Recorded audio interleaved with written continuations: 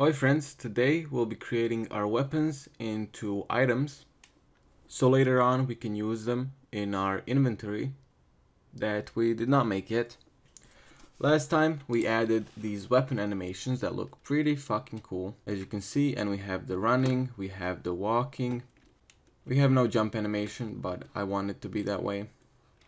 And again, these weapons are free on my Patreon. There should be a link in the description, at least for the Patreon. To turn these into items, we're gonna use scriptable objects. And if you've never used them before, they're not that hard to do, maybe a bit hard to understand, but you'll be fine. I believe in you. In order to create weapon items, we're gonna first create a general base item script. So I'm gonna go into my scripts, I'm gonna create a new folder, and I'm gonna call this one items or something like that. And inside of there, I'm gonna create a new C# script called item. Open it up, delete the base functions. This item will not be on any given object in the world, so we can delete mono behavior like this. This is just gonna be kind of like our own variable of sorts, same as we have float, vector3. This variable will hold some other things. For example, it will have a public string, where string is basically text that I'll call name. So each item will obviously have a name. Each item will also have some kind of an icon. So I'll go public sprite and I'll call this one icon. Maybe you want some kind of a description, so I'll as well add a public string description. Also, we want every item to be able to be used. So I'll create a new public void called use. Now we could leave it like this, but then we can't override it. So I'll create a public virtual void use. And this will allow us, for example, if we create a weapon that derives from the item, we can override this use method. And for now, let's just say debug.log, and I'll say name, and then plus, and then like this was used, and I'll end it like that. And now it will print out the name and add was used, so we will know which item was used, and it will do that in the console in Unity each time we use the item. You don't have to put anything in here, it's fine. This is just for debugging purposes. I can't speak today, good. Okay, but now we can't really do anything, so let's create a weapon from this. Let's go into Unity, and let's create a new C# script, and I'll call this one weapon. Open it up. As we already said, we want this to derive from item, so instead of mono behavior, I'll say item. But it's still not a scriptable object, so you can go back to your item, and inside of it, just add scriptable object here. And now all of our other items will be scriptable objects as well. So basically it's deriving from our item and it turns itself into a scriptable object. I first want to show you how you can create a weapon. So I'll go up here above the class, and I'll create asset menu, and inside of it I'll say file name, and I'll say new weapon, and then I'll also want a menu name, or menu name is equal to items. Oh, you have to start it with this, items/weapon. Just like that. And now this is gonna allow us to do something really cool, which is go into Unity. And let me just show you real quick. If you right click, go create, and then you'll find items and weapon. And it will allow you to create a weapon scriptable object. And you can see it has a name, description, and icon from the item script. And now we can add more to this weapon. For example, ammo count, range, game objects, all sorts of things. But if you wanted to create maybe like a health pack, you would also make it derive from item and name the class something like food or regen item, something like that. Hopefully you understand that. So for the weapon, I will need some kind of a game object. So I'll go public game object, and I'll call this one prefab. Also, all of our weapons are gonna need some kind of a ammo count, so I'll go ahead and say public int ammo count or we can call it actually magazine size, so how many bullets are in the magazine. And then we also want the amount of magazines that we can hold, so I'll go public int magazine count, so how many magazines we can have and how many weapons or how many bullets are in one magazine. I'll also create a public int, or this one can be float, and call it range. So for example, for a melee weapon we would only give it like a 5 range, and for a sniper it will have like 150 or something.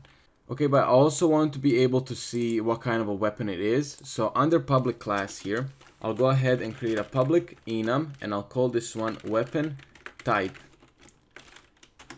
And you can use these brackets like this, and then maybe create like a melee, a pistol, a AR, I'll just call it an AR here, a shotgun, and a sniper. And then up here, I'll create a new public weapon type. So we basically created a variable here, and I'll call this one weapon type, just like this.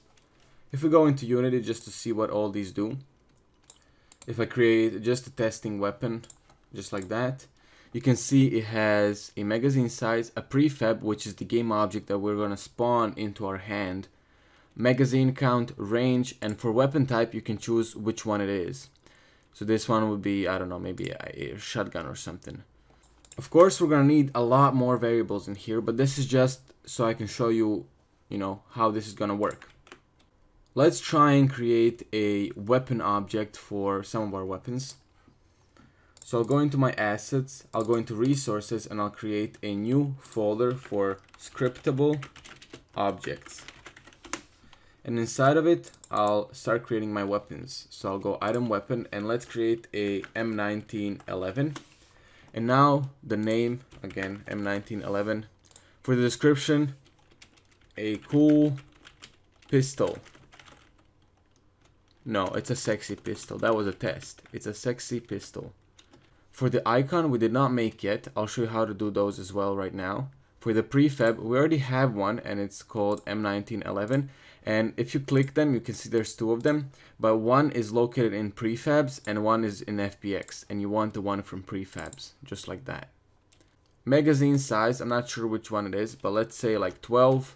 Magazine count, let's give it like 4, so 4 times 12, that's how much ammo it will have. And range, let's say, I don't know, 75. For the weapon type, we'll go pistol. Okay, let's create some icons right now. So the best way I found is to create a new scene in Unity. So I'll go into my scenes folder right here, and I'll create a new scene, and I'll call this one icon scene. I just want to have it in a different one, it's easier to organize. Okay, I'll create a empty object, and I'll call this one item holder. Make sure it's 0, 0, and 0. And for example, you can go to your prefabs now, and we have our M1911. I'll put it in there and make sure that position is 0, 0, 0 as well. And now I want to take the camera and bring it much closer. So the camera can be at 0, 0, and then maybe like minus 0.5, just so we have the weapon in there. Okay, but you can see that the background is not really good. So I'll create a plane that you can call it background whilst we're here. Okay, and then I'll set the position to 0, 0, 0. I'll rotate it on the x-axis for 90 degrees, and I'll move it a bit back. But you can see it's transparent, so actually rotation on the x-axis should be minus 90. And now you can see we have a nice background for it. I don't like the color, so I'll go into Materials tab, create a new material, and I'll call this one like background matte, something like that. And I'll drag it onto the plane. And now we can change the color to completely green. And in order to do that, just bring the red all the way down and blue all the way down. And now we have completely green. And also decrease the smoothness, because it can fuck up the color a bit. At this point, you can try and move the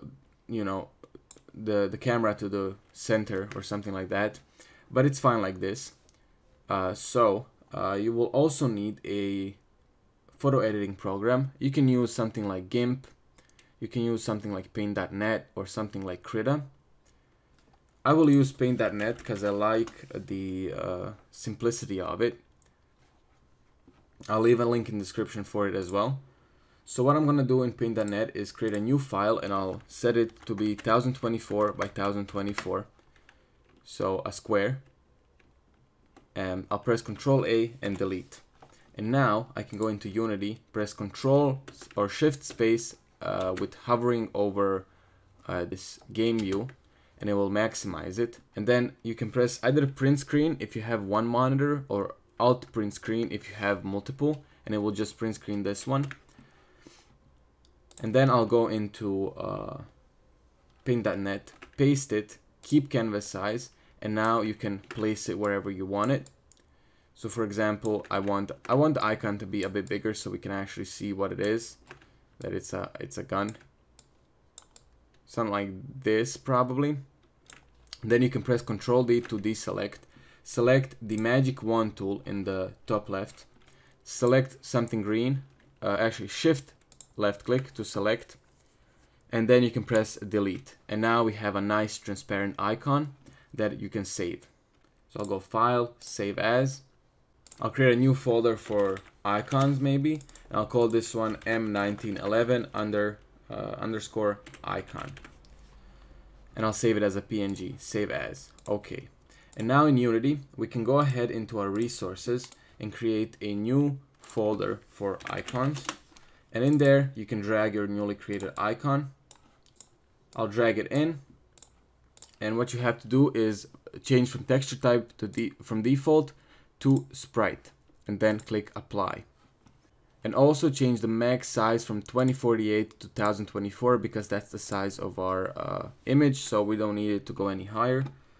And now in your scriptable objects, you can click this little circle right next to icon and select M1911 icon. Now these steps you would repeat for every weapon. I'll show you quickly again how to do it. Make sure you save that scene. Okay, let's import maybe a shotgun. So I'll go to my FPS weapons, and in there I'll find my Remington 870. I'll put it in there. And now this is only a FBX. Again, model, turn off import blend shapes, visibility, cameras, and lights. Click apply. For the rig, choose generic and create from this model. Animation, uncheck it. And materials, none. Now drag it into the scene. It will need the material, so the base palette material, so it has some nice colors. It will also need a controller, but we're not doing that right now. And also I'll just drag it into prefabs weapons folder, original prefab, and now I have that as a prefab as well. I can delete it from the scene, and I can go into my scriptable objects, create a weapon. I'll call this one Remington 870. I'll set the same name, a powerful shotgun. Prefab, I'll choose the newly created one. Make sure it says prefabs in here. Magazine size, I'll say like 6. Magazine count, I'll say like 6 again. Range, let's say 50. Weapon type, shotgun. And now for the icon, go into your icon scene. Make sure you save this one. I will hide this M1911, and I will drag in my newly created Remington prefab. And make sure the position is 0, 0, and 0. And if it doesn't clip, well, if it's clipping the camera, you can just change the scale. I would recommend doing it with this tool up here. Press F to find the weapon, and then just hold this middle one. And you can move it in position properly. Press Shift space onto this, Alt print screen, Shift space again. Now it can be a bit bigger, so it doesn't lose any detail. So I'll just go ahead and set it to like 0.5, 0.5, and 0.5. I think that's a bit better. Shift space, Alt print screen, go into Paint.net, File, New, 1024 by 1024, Control A, delete, Control V to paste, keep canvas size, put it in here, and get the proper scale for it. Now I will rotate mine a bit to the side like this, because I think it looks a lot better like that. You can see more of the gun really. And then I will remove the green by shift right clicking, and it will select all the green in the image. And then also you can use the eraser with a higher brush width to delete the rest. Make sure it's empty, and now go File, Save As, and I'll save this one as Remington 870 _ icon. Okay, go back into Unity, go into the icons folder, and in there just drag in the newly created icon. Make sure it's a sprite here, and its max size is 1024. Go back to your scriptable object and set the icon to the newly created one. And go back into your scene, save, and like nothing happened. You will have to do all of this for all the weapons. Next time we'll be creating the inventory and starting to get down and dirty with some code. Next time we'll be creating the inventory, and that's probably one of the biggest parts of this game, the hardest part. Until then, I hope you enjoyed, hope you learned something new. Bye bye.